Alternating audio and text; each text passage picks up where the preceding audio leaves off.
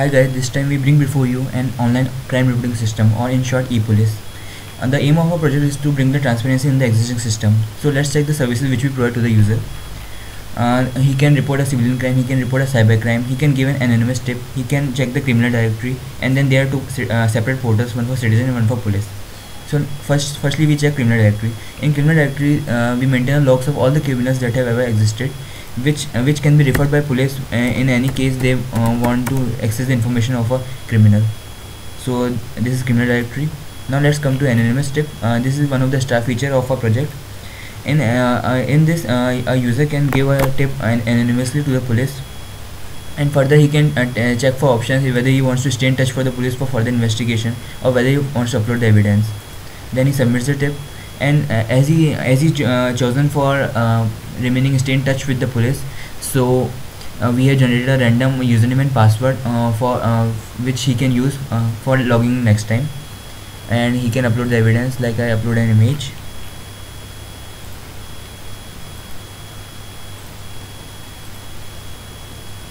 and we submit the form, and anonymous tip is submitted. Now let's come to citizen portal.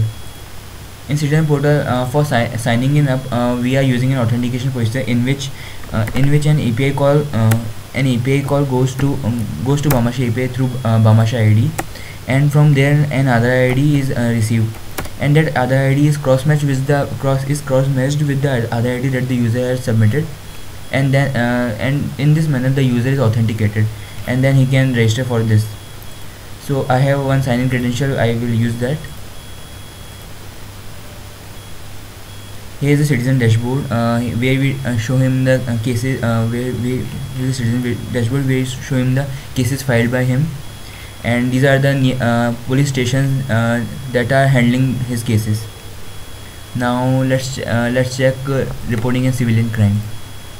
A user can choose out of many categories and report a civilian crime. Like for example,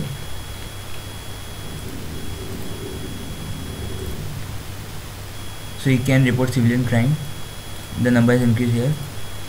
Then he can report a cyber crime in this manner.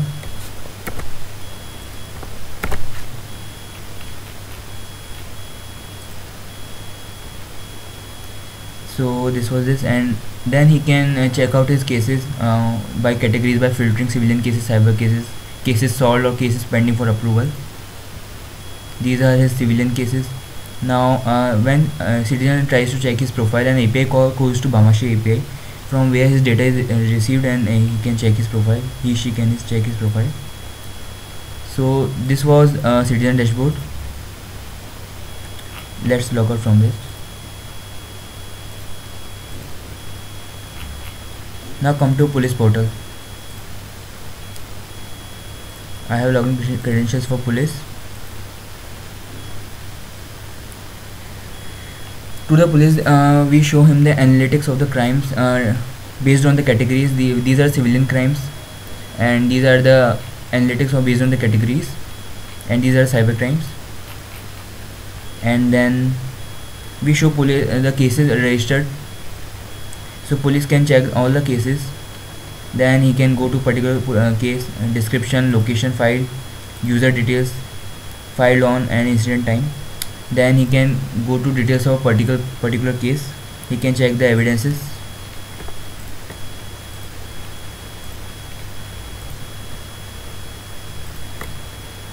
He can check the evidences uploaded by the user,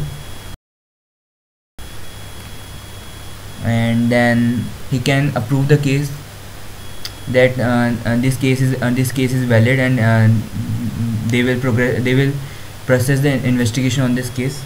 So the police has approved the case. They can have a comment session with the user. Then they can check the location from which the case was filed. They can check the user details. For more details, they can get the full details via API call, and then they can check the associated witnesses with the case and get the full details of the witness also.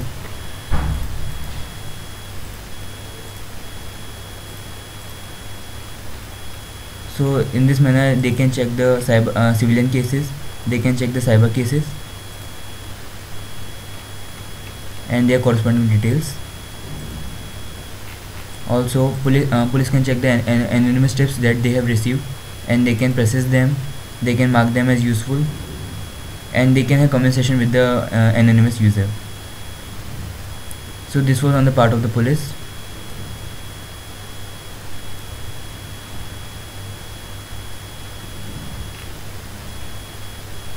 So thank you guys.